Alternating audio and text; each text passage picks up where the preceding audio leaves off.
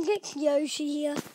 Today I'm going to show you how to add more detail to your Mario. So if you don't want this on the back basically, and you want only on the front, just get some brown wool and then place some hair like that and make it go down a bit.